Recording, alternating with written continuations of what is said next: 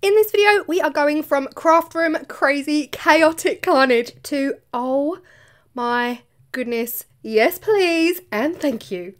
Hi everyone, welcome back to my channel. I hope you are all doing well. I am excited for this video, guys. I am so excited. I have been wanting to film this video for about 3 to 4 months. Why haven't I? I knew it was going to take me ages. So if you follow me over on Instagram or on the Makers Central app, you will already know that I am now an affiliate for Shadowfoam. Wait. Okay, ready? Dun, dun, dun. I don't know, does it suit me? Shadowfoam, if you have not heard of it, is a really cool foam storage kind of system. Now, there are quite a few videos of people using it already, and some of you who follow me might already have seen it over on Wendy at Toonpish Crafts channel. When I first heard about Shadowfoam and I saw them a couple of years back, it was really predominantly to do with storage of tools, equipment, and it's the coolest kind of storage system. And I really didn't see much in the crafting world. And then Wendy over at Toonpish Crafts, a lot of you that follow me also follow her. She's incredible. She got hold of a sample pack. You can get them on the website. I'll show you that now. So just to give you an idea of what I am talking about, I also got a free sample pack and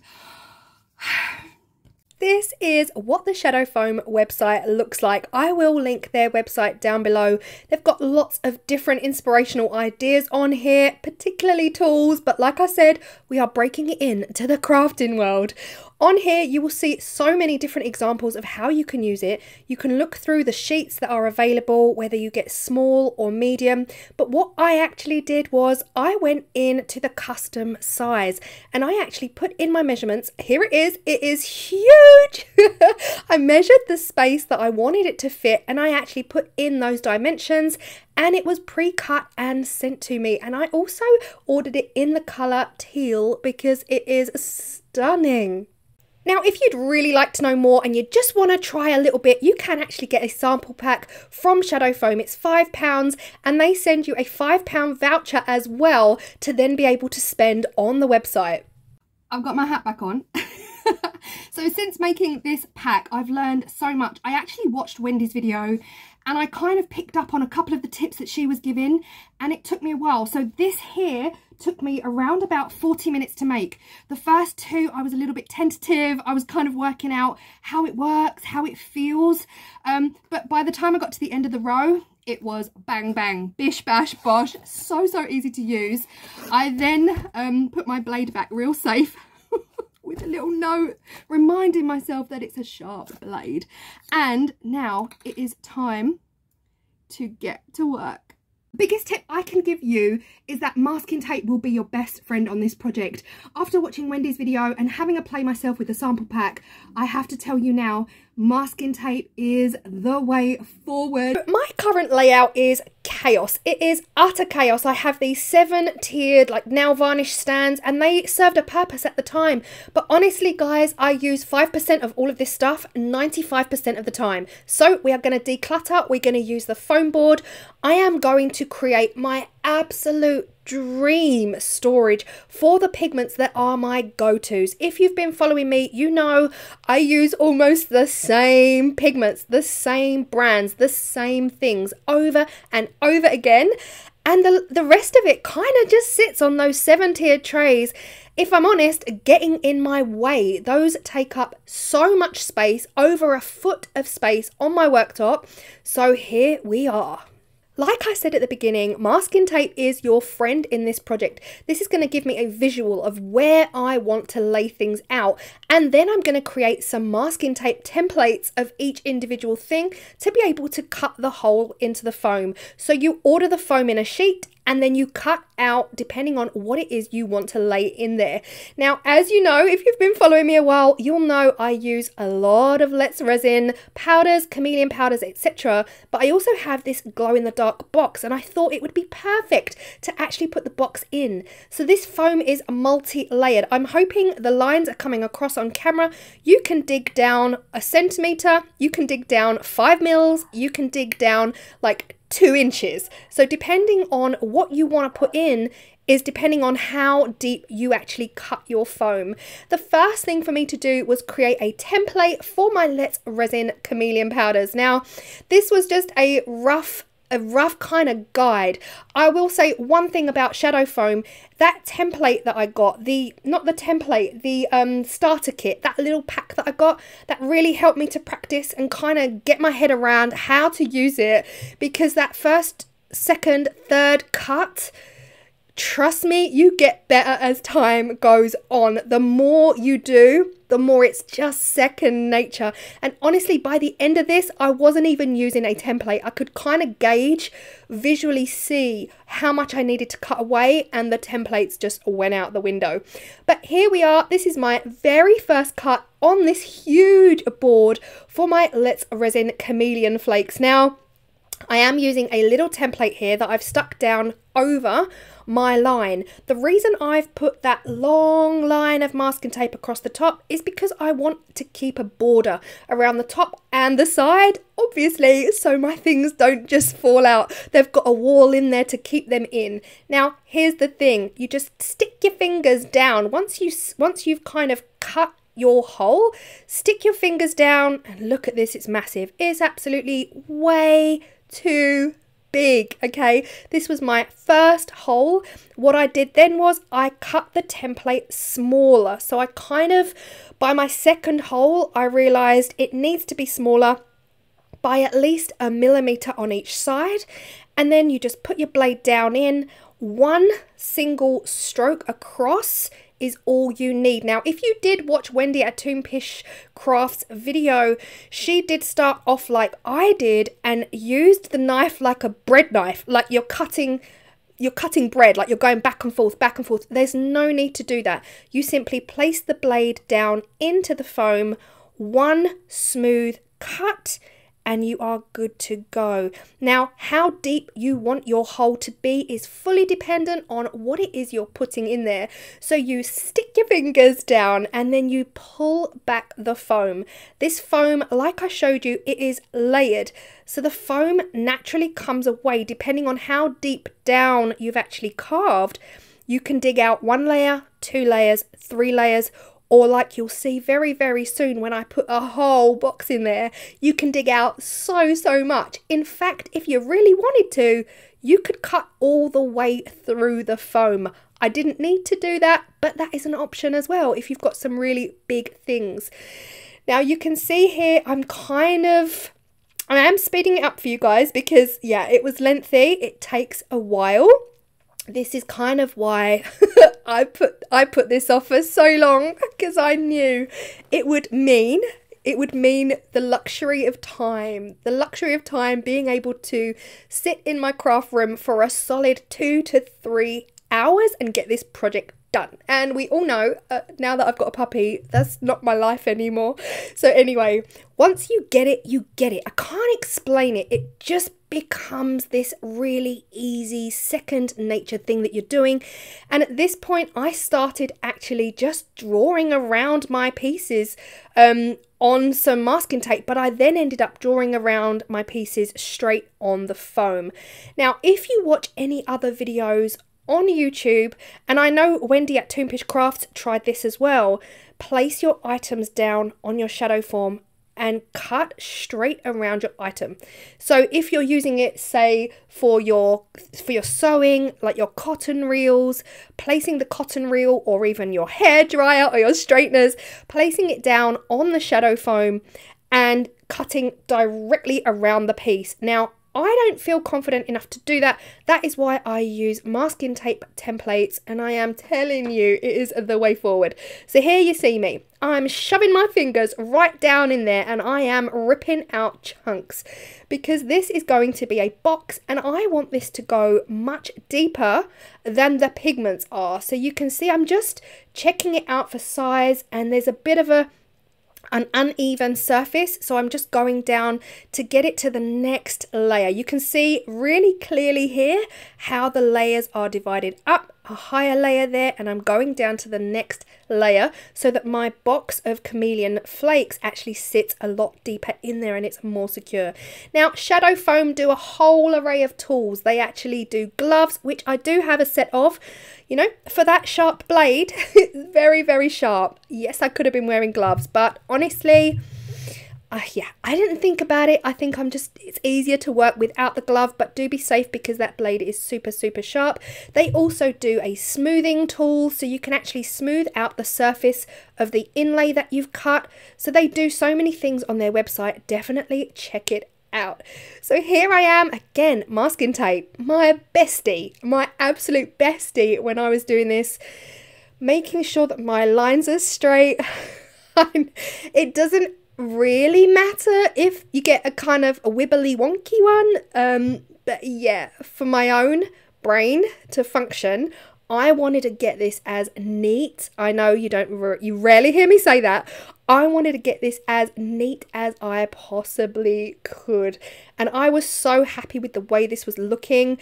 I really wanted to create kind of like an abstract, so we'd have some pigments, we'd have a whole box, then we'd have some more pigments, and then, you know, to the left I'd put a whole box. And the idea of putting a whole box in there really only came to me when I took those glow-in-the-dark powders out. I thought, oh my gosh, this is going to take me forever. Guys, I went the lazy route.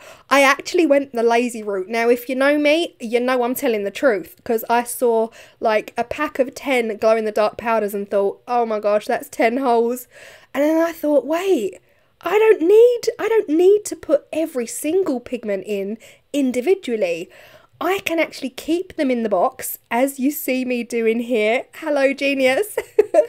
Keep them in the box. And because my Shadowfoam is so deep, I know that I'm going to be able to dig a hole, to cut a hole, should I say. I am not an archaeologist. To cut a hole that is deep enough to house that huge, deep box. Now, to cut a hole deeper, you just have to cut down, keep going down. So my first layer, you see my first cut is just the surface, and then I know it's layered foam, so I'm going deeper and deeper and deeper each time with the blade to get right down in there. Like, I got right down in there. You can see me here digging it out, and I just made sure that the box fits nice and snug, because the last thing you want to do is cut a hole that is too big. It's okay to cut too small because you can just make it bigger, but if you cut too big, it's not okay. But you could see the definition, the defined lines between those layers there, and as soon as I got down really deep, I thought that is enough, otherwise I'm gonna touch my desk, and I just slotted it in, and oh my gosh, it was absolutely perfect. I was buzzing at this point. I was so excited to get this organisation going. Now, these pigments here, Resin Pro, you all would have seen me use these so many times. They are one of my favourite mica powder brands. I've already put my standard Resin Pro colours into that sample pack that I got. Now I need to add the rest, which are all of my neons and a couple of extras that didn't fit on the sample pack. So again, I just created this template. Because I'm cutting around the template, I'm just reusing the template. And even if it gets kind of tatty, I started kind of being able to gauge what I need to cut away. So even when the template just got a little bit tatty around the corners, I was able to just cut because I kind of knew at this point what I needed to do. I wasn't even really that bothered about cutting it so that the lid, you know, like where the shape of the lid goes in, the lid is slightly narrower than the bottle. I really wasn't even worried about that shape because I knew that it was perfectly snug in there. And even though there's a little bit of gap, like a mill around each lid, they're still not going to come out because they are snug as a bug in a rug. I just kept on going until every single Resin Pro pigment that I know that I'm going to use, this is the whole thing for this project.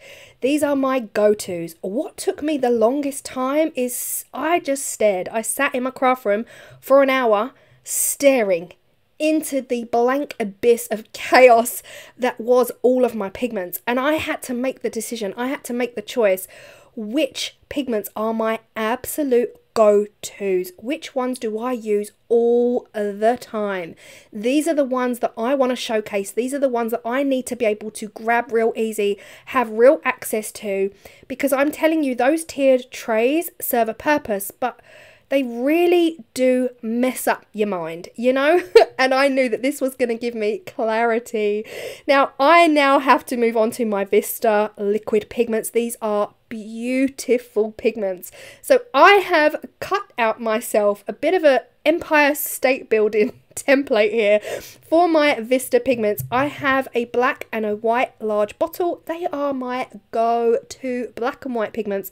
Like I said, they are liquid. They mix so beautifully into resin. It's incredible. Until you've tried them, you just don't really get it. Look how easy this is for me now. I'm on a roll. I am on a roll. I was literally calling downstairs, do not disturb me, do not talk to me, I do not want a cup of tea, I don't want to take breaks because I am winning this. So I just went ahead and I was just happy at this point. It was all coming together, and you can see what I mean when I talk about the random placement of items. It's random, but it's neat, you know? We've got boxes, we've got big bottles, small bottles, but they're all in a line. I couldn't stray too far away from it all being in a line and all being symmetrical, because I'm going to be looking at this for years to come in front of my face. So I knew I needed to make it as neat as possible whilst still giving me actually something quite pleasing to look at, because I was kind of mixing it up with putting big things next to little things and whole entire boxes in there. But yeah, I was so happy with the way these two came out. Now the black and the white, like I said, they're my go-tos, but I do have some smaller Vista colours. I only have 3 that they sent me. However, I have ordered an entire box. I think they come in like a box of 10 colours that are this size. So you will see further in the video that I do leave room, because I know I've got all my mica powders sorted. I've got all of my go-to mica powders sorted. I've got my chameleon powders sorted. I've also got my neons sorted. Now I need to make room for my liquids. Now you can see here it's a bit big, bit too big, a bit wobbly. However, I put the black in and look what happens. It pushes the foam, and now look, it is as snug. I am honestly, I was in my element doing this, and it was almost therapeutic, because I actually made sure that I had a solid 3 to 4 hours where I was just, I had nothing else to do.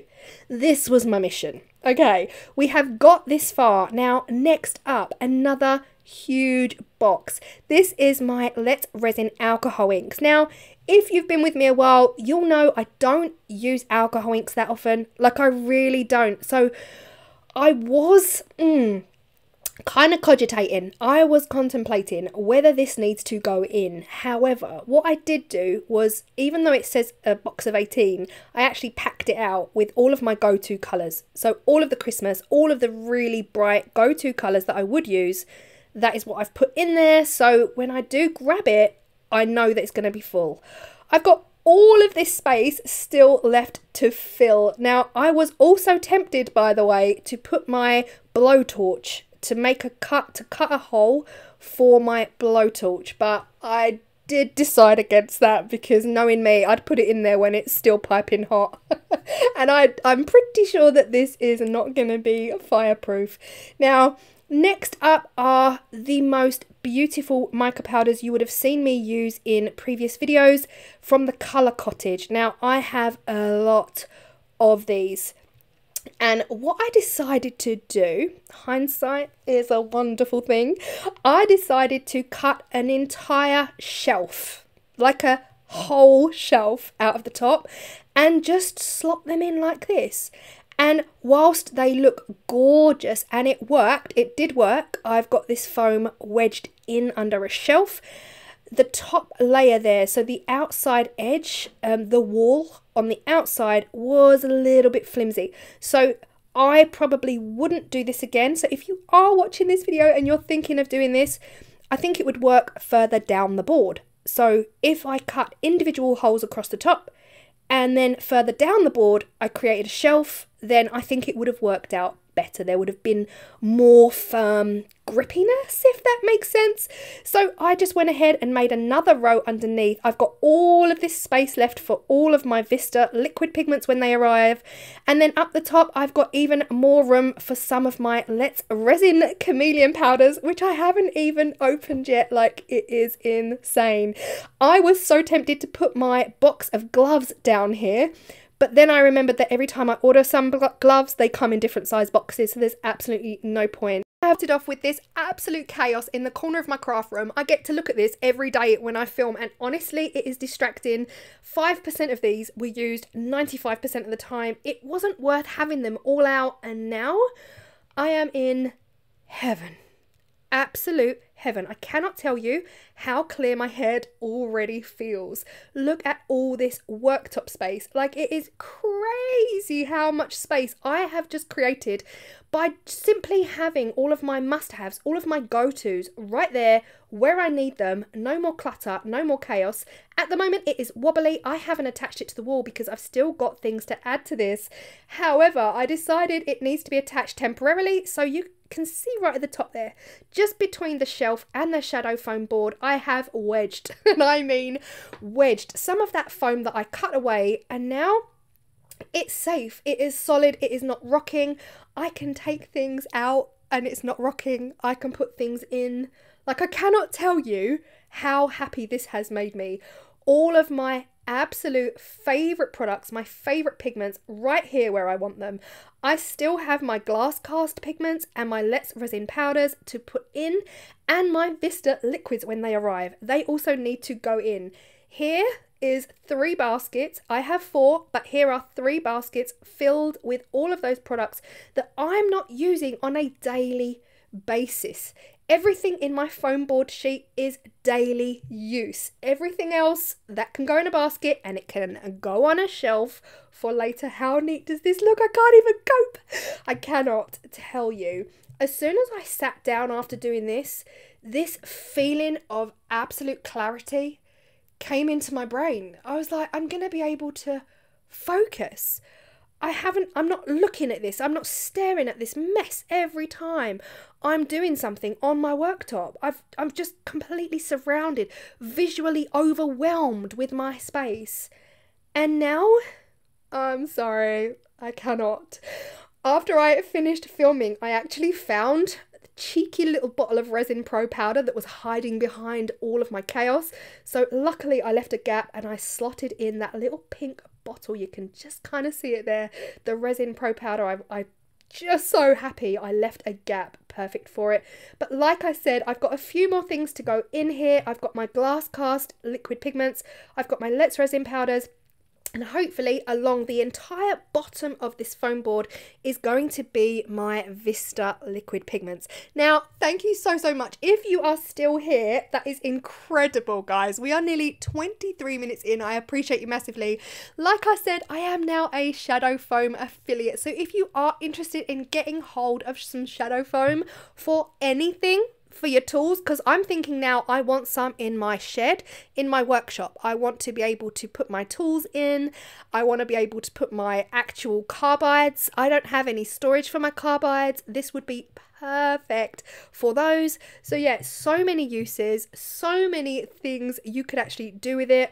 And go check out their website as well. They are also on YouTube. They have a YouTube channel. I will link that down below.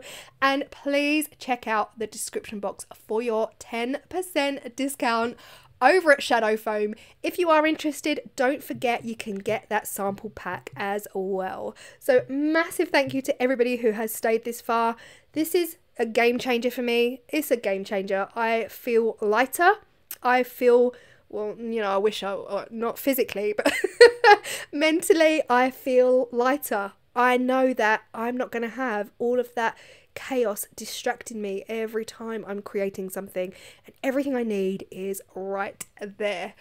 Thank you all so much. I will see you all in the next video. Bye.